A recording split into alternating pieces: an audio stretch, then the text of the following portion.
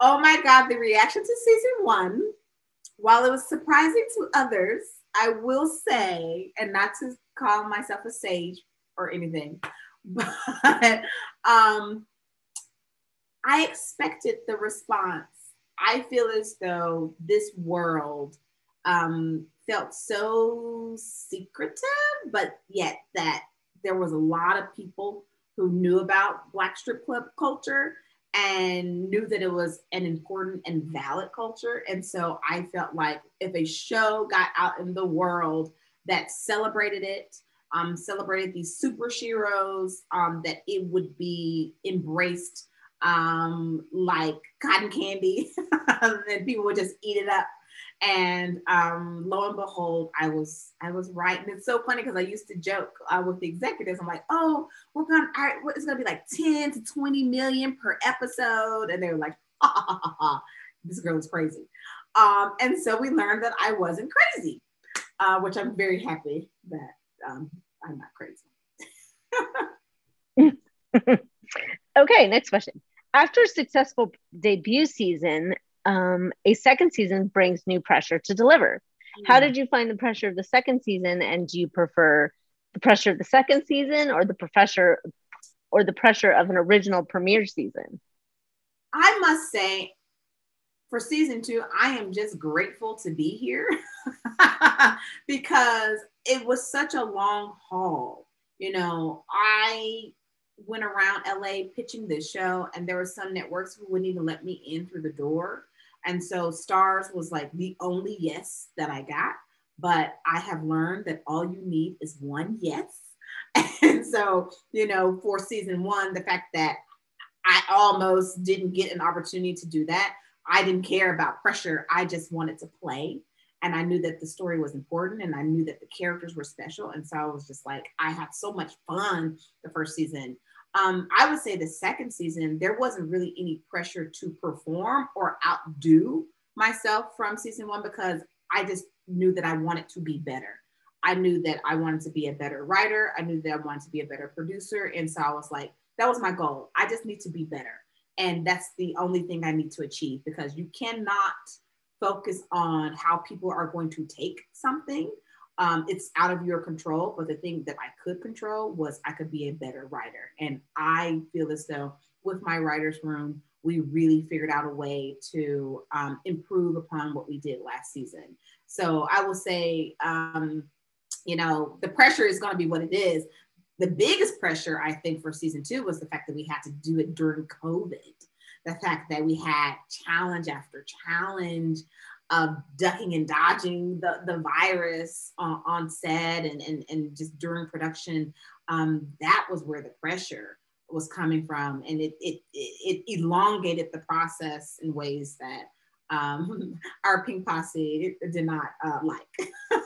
But we're here, we're back, we're coming to you very, very soon. Did you always have a plan for what you were going to do in season two? I used to know what season two was going to be pre-pandemic. You know, it was really about pulling the story threads that we laid out for season one. But lo and behold, when the world kind of shut down and everything went black, I just decided I have to be inspired by what is happening right now. And so I pivoted quite brutally to the left and to the right in terms of the story that I wanted to tell. It shifted probably by 90%. Which character is your favorite to write for, and which character's journey has been the most rewarding? Oh my God, I don't know how to answer that question. Which character is my favorite to write for? Ooh. I will say it's not my favorite character to write for, but I'll answer this. My favorite relationship to write for is the relationship between Uncle Clifford and Lamerda.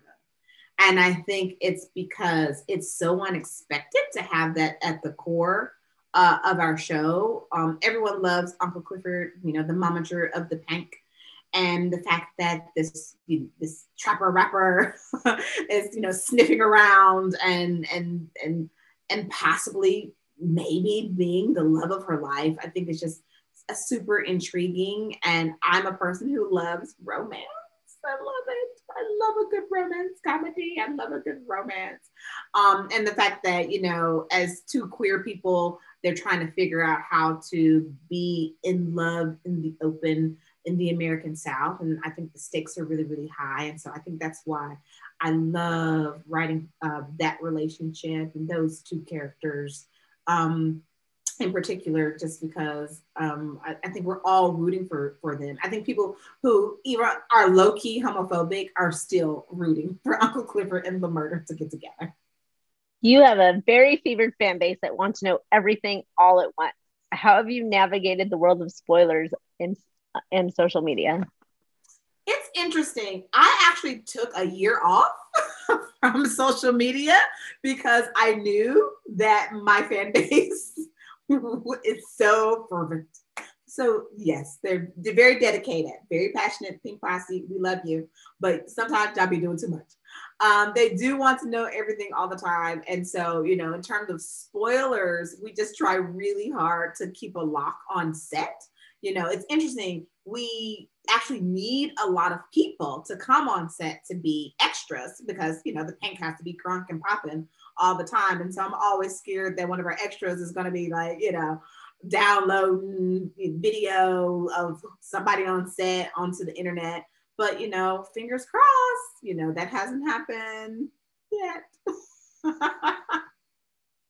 What can fans expect from season 2? I think fans can expect from season 2 a deeper and darker ride. I feel as though we fell in love with this world and these characters season 1, but we didn't really know them. And in season 2, we get an opportunity to go home with them and, quite frankly, to get inside of their hearts a little bit more, which I think will make folks love our characters even more. And so I'm really excited about season 2. I think it's better. It's I'll say this, I think it's some of the best writing I've ever gotten an opportunity to do. Like really, really proud of the stories that we told and the way that we told them. There's certain scenes that I'm just like, oh my God, I'll never write anything better than this. And so I'm just really glad that I got the opportunity to do so. Okay, finally, here's hoping for season 3. Do you have plans should the opportunity arise?